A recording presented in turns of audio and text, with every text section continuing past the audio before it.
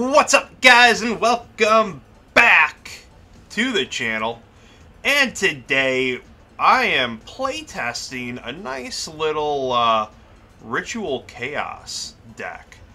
Now, it's one I just picked up online. I switched out the Relinquish, though, for Shinato, King of a Higher Plane, one of my favorite cards as a kid, whose effect's actually pretty good. So, when he attacks a defense position monster in your opponent's field, they lose life points equal to that monster's attack points.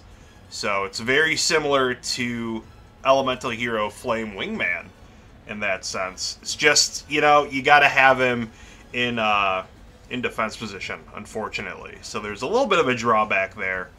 But it's still a fun deck regardless. I got a real quick replay for this one. But we're running 1 Sook, 1 Tribe Infecting Virus, 3 Chaos Sorcerer, a Sinister Serpent, a Blackluster, 3 Manju, nice because he's a light. Senju, also a light as well too. Yeah, Sonic Birds of Wind, so didn't really want to have that in there. 1 Breaker, 1 Sangan, 3 Thunder Dragon, 3 Shinato, and 1 Shinato's Arc. Ratio I saw for the Relinquish one was 3 Relinquish with 1 Black Illusion Ritual. So I just kept it the same for this, and I thought it was pretty good. I mean, you'll see in the replay, unfortunately, we only play Shinato once. But we're able to pull off his effect, so that's all I really care about, to be honest. So 1 Shinato's Arc, a Pot, 2 Upstart, Premature Burial, a Snatch Steal, Graceful Charity, 2 Metamorphosis, 2 Scapegoat, Heavy Storm, 2 Knock, a Delinquent Duo, Swords of Revealing Light, 3 Raigeki Break, very nice for discarding, getting those cards into the graveyard, Ring of Destruction, and a Mirror Force. So the side deck, we have a Mobius, our second Sook, a Karibo for a nice little dark discard, 2 Azura Priest, our third Scapegoat, our MST, Brain Control, Mystic Walk, 2 Poison of the Old Man, Card Destruction, Toronto's Tribute, and 2 Royal Decree. You know, one thing I probably would do in the future, because this is me just kind of playtesting it right off the rip, definitely adding in some Book of Moons. I mean, for Shinato, you want them to be in defense position, so, I mean, you might as well play some Book of Moons, right? I mean, you want into a defense position, but hey, these are things you kind of catch on after the fact. So definitely going to be a little bit of a pet project of mine, because Shinato's cool. I mean, it's good enough to be the boss monster for an antagonist in the show. So yeah, I think it's time that we try and find some love for Shinato. I mean, he's 3,300 attack, which it's pretty good. You know, are able to attack over a Black Luster, so that's pretty solid in my opinion.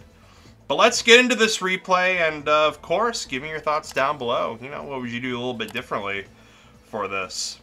But like I said, it's going to be something that I'm going to mess around with a lot on here, because I really want to see Shinato played. People will play Zork. Why don't we play Shinato as well too? Alright, so here we go into game 1. I start off first. Set our Sangan, discard Thunder Dragon. Probably not the best order, but whatever. It really didn't matter anyways, I guess. So we'll set those 2. They'll draw. I'm pretty sure they're just playing some kind of Fiend deck, Light Envoy. But it was weird because they also had Slate Warrior in their deck as well too. So they'll play swords, flip up my Sangan, they'll attack with their Sangan. With that, I will search out Manju just to kind of get it rolling a little bit more. Nice that we're able to search out Manju with Sangan. Raigeki Break his face down, there's a Dust Tornado, and discard 1 more Thunder Dragons. Thankfully with that, you know, get a little extra lights in there, so we draw Chaos Sorcerer, get him out. Banish off his Sangan to get that out of here. They set their Slate Warrior, draw Upstart, and we just pass. I mean, they got swords, so, you know, there's not too much that we can do. They attack in, flipping up Slate Warrior. We play Ring of Destruction. We both take that 24, which is nice still because that means, you know, if we have to attack Slate Warrior, we won't lose that 500. So, going to our turn, we still got one more turn left on swords. Draw into Scapegoat. We'll set that. And we lose the swords, thankfully. They play Snatch Steal, play our goats. They attack into that. Nice and easy. So we draw our Shinato, gain our 1,000 from Snatch Steal. And, yeah, go into Thousand Eyes Restrict. We'll just suck up our own Chaos Sorcerer, unfortunately. Yeah, attack for that. Kind of just took it away without me declaring it, but whatever. I mean, that's what I was going to do regardless. So we draw Knock, which is definitely nice. Seems like I'm always top decking that whenever I need it, which I'll definitely take. It was New Doria that he had face down, so yeah, definitely running that Fiend deck. Plays Mirror Force. I mean, you know, we're going to have to run into it eventually, unfortunately. We pass there. They rip Pot of Greed. They go into Emissary, which, again, I guess they're playing a Fiend deck, so I guess it's poetic in a way for a Fiend deck to go up against Shinato, the king of a higher plane. We play our swords. I mean, we're kind of just sitting on Shinato here at this point. But, yeah, we go ahead, bring out our second Chaos Sorcerer. Do that, we'll banish that off, play Pre-Mat, get back our other Chaos Sorcerer, and they just submit defeat right there before we can even get out our big guy, Shinato, king of the higher plane. I think in this I just side in, I think I side in MST. I forget what I took out though, but I kind of figured he was playing, I don't know, I didn't really know what he was playing at first. I mean, he played Emissary, so I just thought maybe there's like some weird Exodia thing in here, because I wasn't really sure what he would be searching with that. I do find out in this later on, yeah, it's the DD trainer, I guess, would be the, the thing to search from that. So, in Game 2, gets Delinquent Duo right off the top. We lose the Upstart, and yeah, I discard the Metamorphosis because I kind of figured, alright, we'll just lose that over everything else, I guess. I know, it's tough when you get hit with that. I guess I could discard Shinato because we do have 3 in the deck, but I don't know. You know, it's a learning process, I guess. So we draw a Scapegoat. Metamorphosis would have been nice, but at the same time, I mean, what? 1,000 Eyes for 1,000 attack had we kept on with the Metamorphosis. So, get Pot of Greed.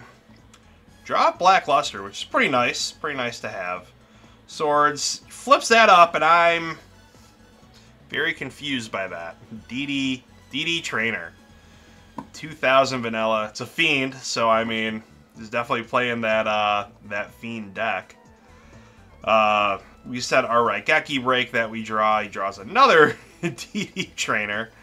Very interesting, but hey, I mean, some people, you know, they love their Fiends. I can't say I blame them. We're playing Shinato, so. Alright, flip up the Raigeki break on the face down, and it's the DD Trainer, so okay, at least we're able to get over that 2k Defender. Starts attacking into our tokens. I mean, we do have Mirror Force face down, but obviously I'm not about to waste it on a 1,000 attacker, especially when I have 2 tokens left on the field. So we leave it at that. They get up their Slate Warrior. There, I kind of feel, yeah, we should probably nip that in the bud real quick. So they still got swords up. We draw a Graceful Charity. We do that whole game. Discard Thunder Dragon. And we discard Sangam. So get another Dark in our graveyard. I know that was kind of the problem here. So we Heavy Storm. You know, unfortunately, we lose our Raigeki break, but whatever. They compulse our token. Whatever. Play Manju. Manju, we get out Shinato's Arc. And then we go into it. We bring out the Heavenly Boy, the king of the higher plane, Shinato. So I am happy that we were able to get him out at least once. At least once. Then we get our BLS 2, which is definitely nice to get out the 2, you know? I mean, I'll take that. I'll take that. So we attack into Slate Warrior, unfortunately. So we do lose our 500 attack there. Black Luster over DD Trainer, and then again directly. So, and then Manju attack as well, too. So they set the Mirror Force and Compulse. So, yeah. Unfortunately. They do have their Fiends in the graveyard, so they're able to bring out Dark Necrofear. They got Nidoria. Nidoria attacks into Manju, and he loses a few life points there, but it does destroy Black Luster, so that's, you know, pretty good. Pretty good for him. Pretty good. Necrofear takes out our Manju. We get the Nova of Cross out. Play Snatch Steal on the Dark Necrofear. Fortunately, he compulses it. I attack in. I get hit with that Mirror Force. We lose our Shinato, but we still got our token out there. Dark Necrofear comes down again.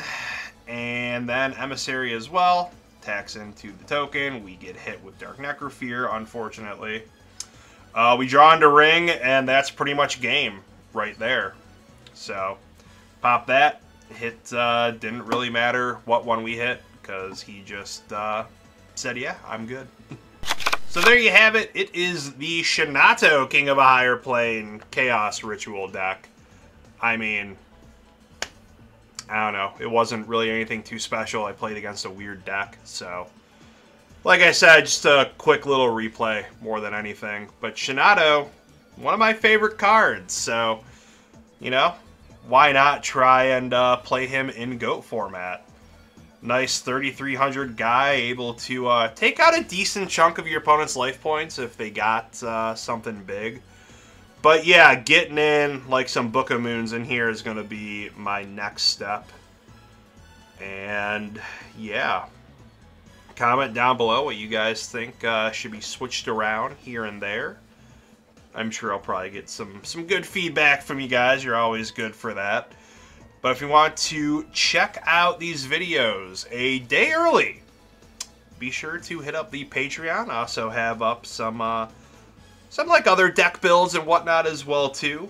Get a nice Patreon pack every month as well. Be sure to check out the Etsy store as well too, down in the description below. We will see you guys on the next one. Goodbye, mwah, and good night.